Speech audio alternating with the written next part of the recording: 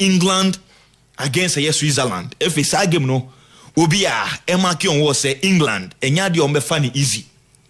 Because that game na ever so no, we benya Switzerland da wokita Jan Soma of Inter Milan as a goalkeeper.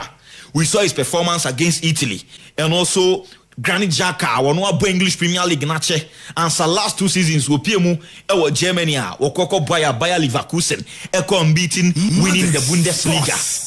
And almost him saying Europa League, won't be to me. So when you check the Switzerland, they set up our debut against England.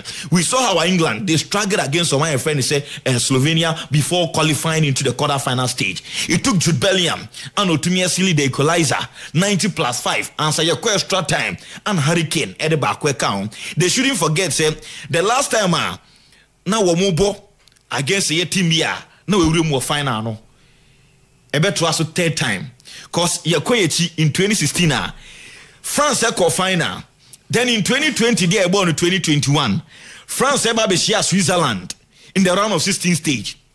And Uncle Gordon Chain in 2020, they are born in 2021. Italy in the quarter final, Wakoko G against England. Italy be share Switzerland.